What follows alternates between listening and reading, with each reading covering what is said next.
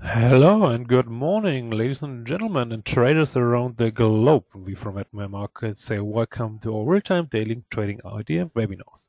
In this webinar, we have 5 different days, so 5 different traders with 5 different trading styles.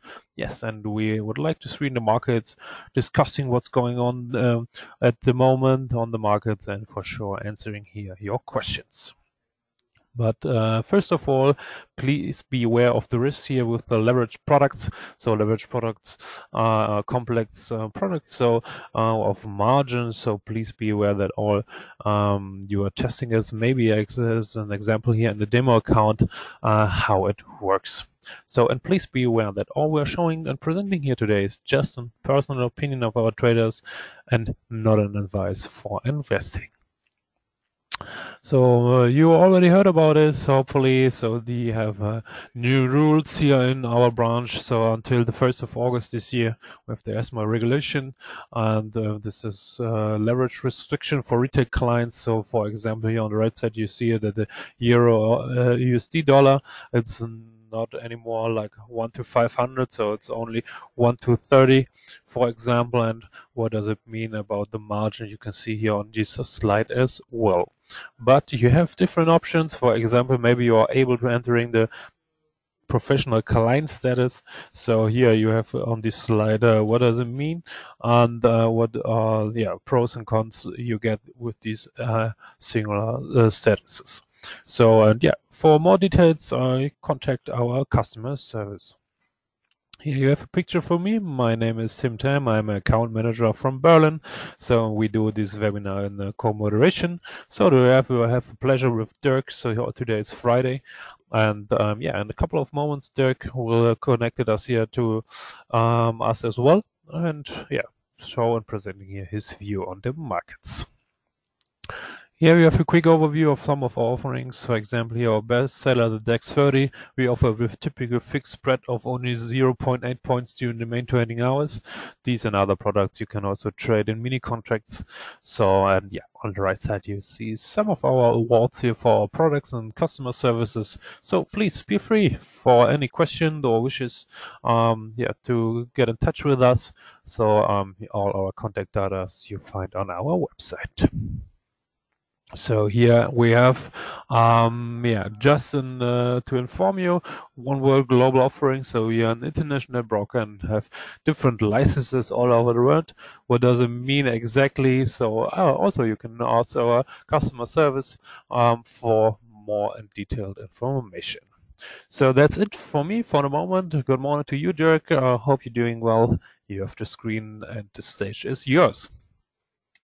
Yes, good morning, Tim. Good morning, guys. And just let us have a quick look at my screen here and another screen.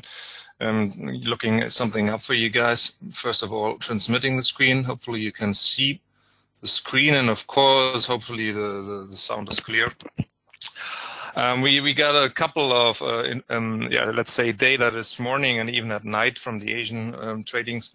And if you look at Chinese data this night, it's kind of funny on the one side, and it's kind of makes me frightening on the other side, that data like the Chinese data is interpreted very bad today, because they said that the industrial production and the retail numbers, so they came up a little bit less than anticipated. But if you look at the numbers, these are numbers like +8%, +7%, and stuff like that. I wish German data or European data would be like that. In the end, let's have a look first of all at the key forecast for the next years to come. And this is very important, I guess. If you look at the world and a couple of developed and emerging markets, you will see that the projections, the GDP projections, are coming out a little bit more or less than the years before, than anticipated before. So if you look at the world GDP, which was published around 3.1 and 3.0%, it's now revised down to 2.9%. And if you look at big economic powerhouses like the US, they are speaking about 3% before, and now revised that down to 2.9%, and so on, and so on. So things like that, make us, let's say, think about what is going on the next month to come.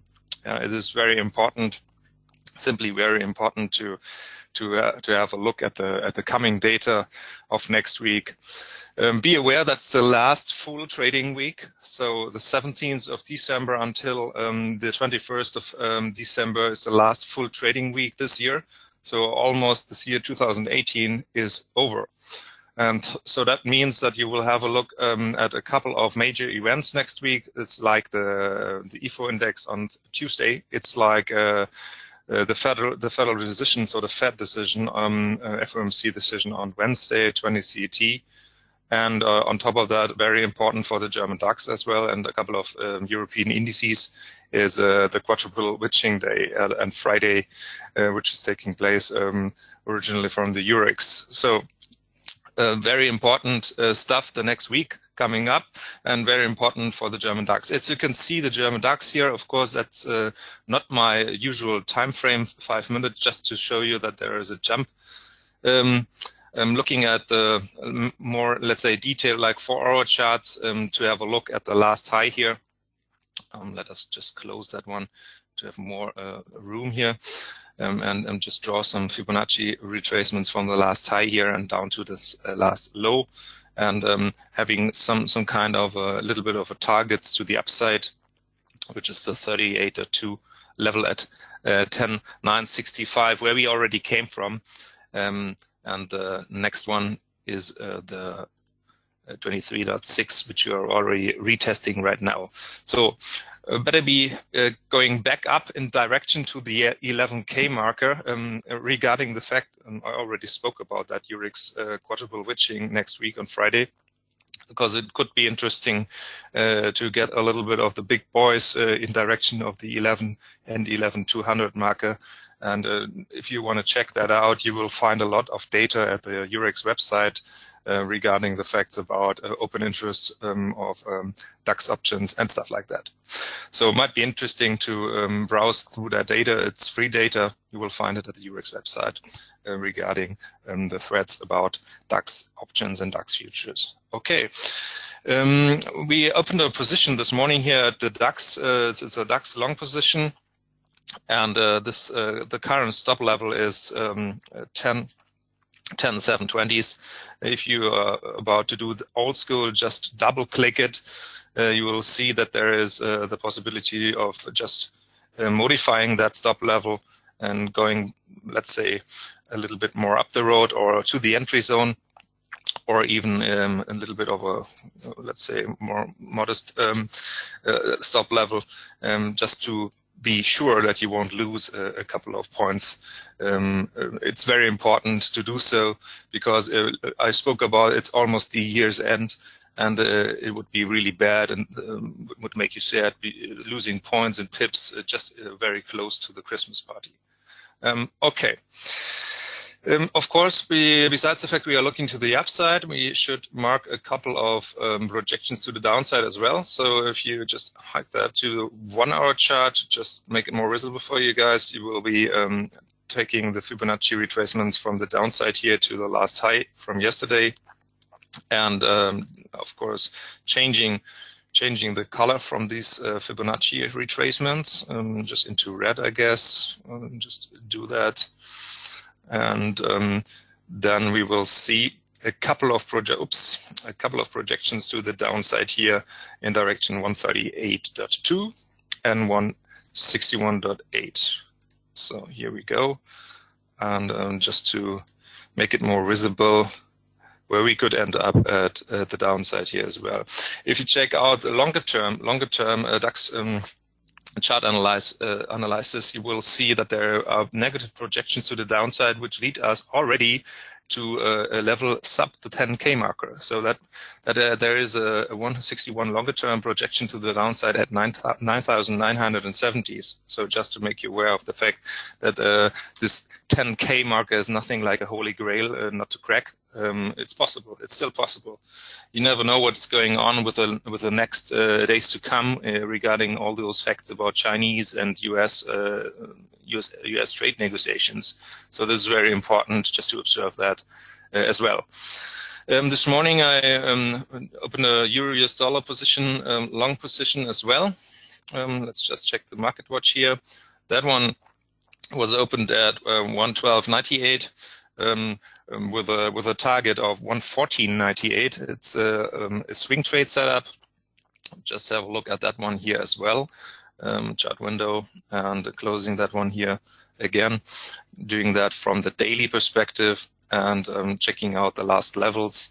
Important to say that we already have this so-called New Year's low to the upside here, and we'll be checking out that and possibly doing that on the 4-hour chart, just to squeeze that a little bit more and just to check out if this is the correct level. Yes, I already realized that I forgot to mark that black line in red here as well. Might skip that just in case of we don't waste time on that one right now. So 61.8 level is something like it's the euro dollar rate is dancing around. If you look at yesterday's let's say commitments or yesterday's happenings around the European Central Bank rate decision, nothing really big happened. So if you just read the whole stuff about the ECB yesterday, you might be aware this target rates and so that so-called rate is still 0.0%, and it will be until modestly around summer or even in direction autumn 2019. Nothing will change like that. Even negative facility rates when banks are parking money, they need to simply pay a minus 0.4% of a so-called parking fee. Let's say it that way, a parking fee. And they won't change anything, and all they said is that they won't be buying more bonds and that they will enter the bond purchases until the rest of the year. So that's a fact. All they possibly are talking about is a new LTRO, so long-term refinancing operations are not off the table. So that possibly is a case.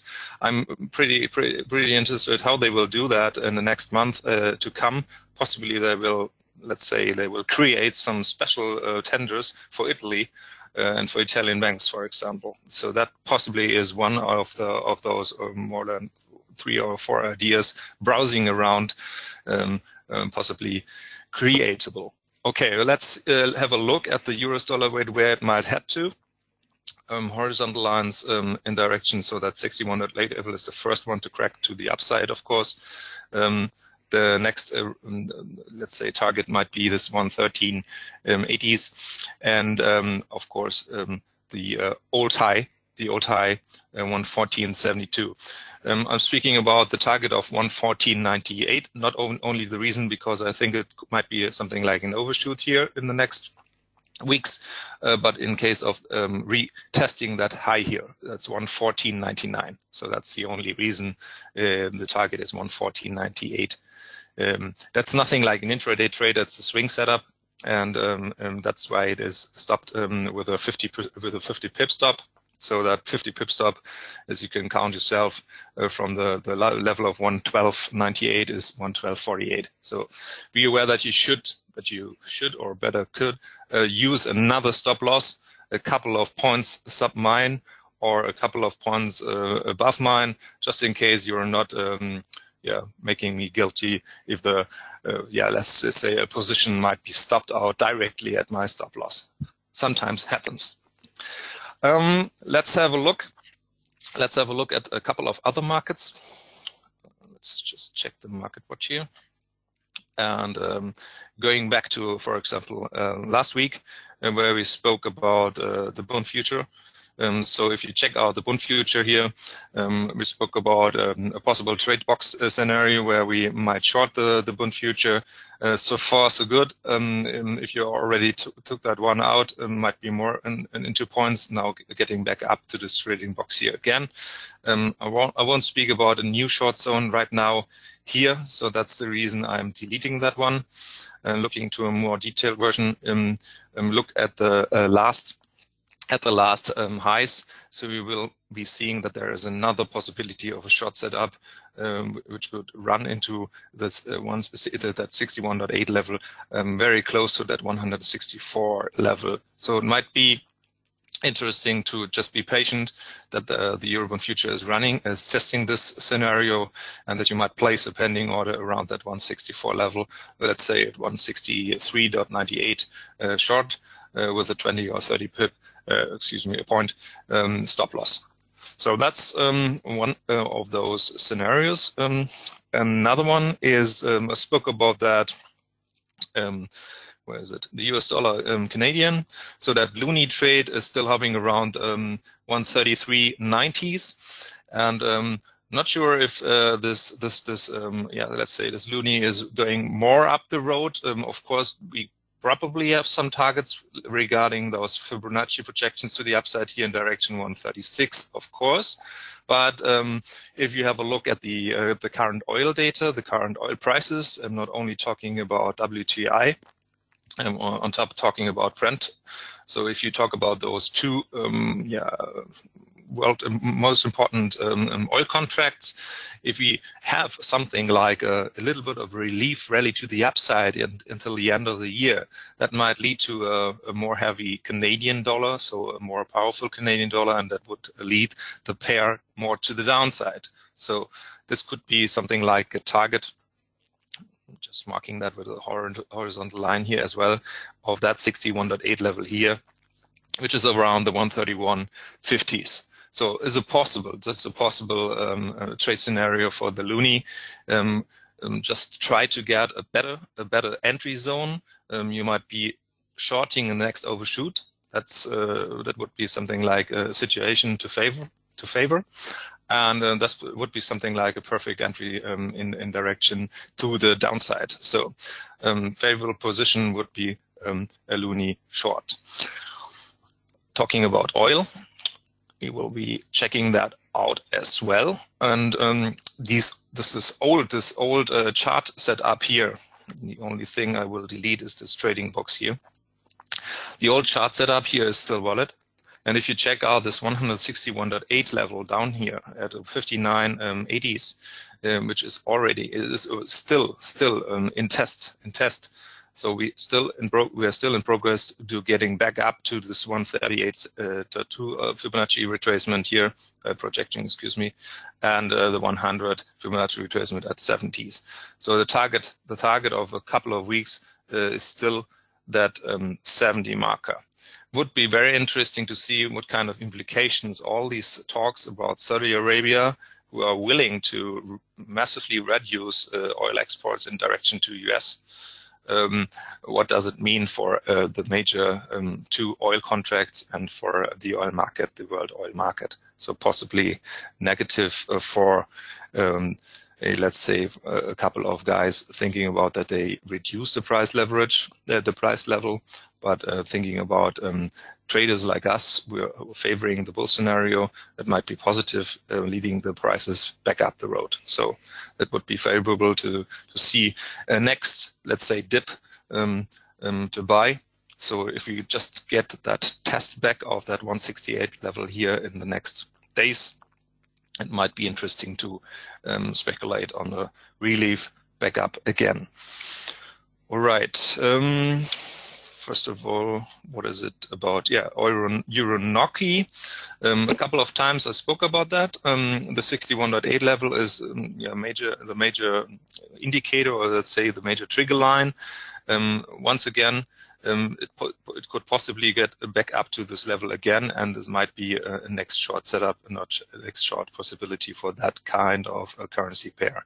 It's not on every day's menu, let's say. EURUSD is something special, but it's interesting regarding the fact that when you short it, you simply get positive swaps night overnight, and that's maybe interesting. Okay, let's see what the rest of the market does. Very dangerous currency pair the last days. A couple of invitations from the market around the 90s, 60s level. So there was a huge spike up in this Euro GBP pair, just around those votes against Theresa May, but in the end she survived. She survived that vote of confidence. And let's see what the European Union, what Brussels is about to negotiate in case of that Irish backstop rule in the next days or weeks to come. That might secure Theresa May's position as a prime minister. If not, possibly they might kick her out of business, and that would lead to even more suffering pound in the long run. So possibly a currency pair only to be touched when we have something like tremendous spikes in direction 1 or 1.5% on a daily basis. So that might be an invitation of the market to short that one. The same stuff, of course, with the cable. So GBP versus the US dollar. If that happens to be the fact that we will have a 1 or 1.5% daily reaction, this might be a nice counter trend trade. Okay, so Tim, a couple of questions possibly, or did I miss something, or possibly some special market clients are wishing for? No, Dirk. At the moment, we have no special question here for the moment. Yeah, you show us some interesting markets for the moment.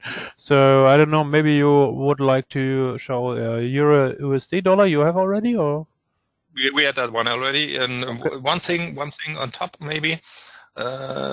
Because I'm into that gold stuff on guidance here as well. Maybe we will have a look at even on top of the still wallet chart setup from the older charts here, because this gold market is still trying to get back up in direction of those projections. The old targets. Just squeeze that chart here. The old targets to the upside are still at that 1270s.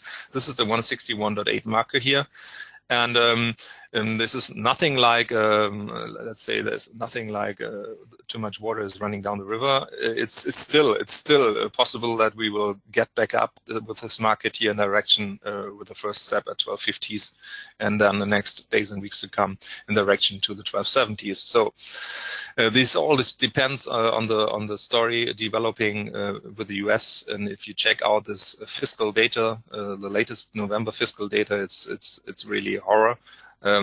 It's one of the worst November datas in the last years or decades. The US has a deficit around 200 billion. Let's just check, because I don't want to tell you guys a wrong number.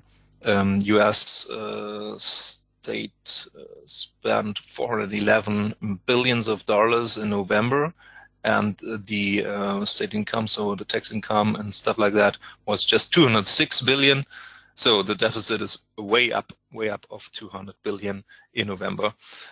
Crazy data, and we will see how this kind of a story is developing with negotiations between China and the US, and between this diplomatic stuff like this Huawei case, which is leading to more diplomatic problems between China and the US. And possibly on top of that, a so-called showdown with that possible shutdown talk. So it's not off the table. Just imagine if there are to create, or Donald Trump's about to create or to provoke another shutdown in the US history. So that would lead to a weaker US dollar, and that would definitely normally lead to higher gold prices. And you all know normally, in the case of correlation talk, the weaker the US dollar is, the more commodities are going back up the road, and so should gold do. Okay. Yeah, I guess time's our limit, as Jens always tells us. we will hopefully have a perfect weekend, and that's the one thing I wanted to wish you guys. Have a relaxing weekend. Christmas markets are open. Hopefully you will have the one or two nice drinks and relax and have a perfect weekend. Thank you so far, and last webinar of this year will be taking place at 21st of December next week, Friday, 11 CT. Thank you very much, guys. Okay, Dirk, thank you very much as well, and all our listeners today. So, yeah, as Dirk already said, have a good trading day and hopefully enjoy your weekend as much as you can. So, yeah, see you next week, and we say bye bye. Bye bye.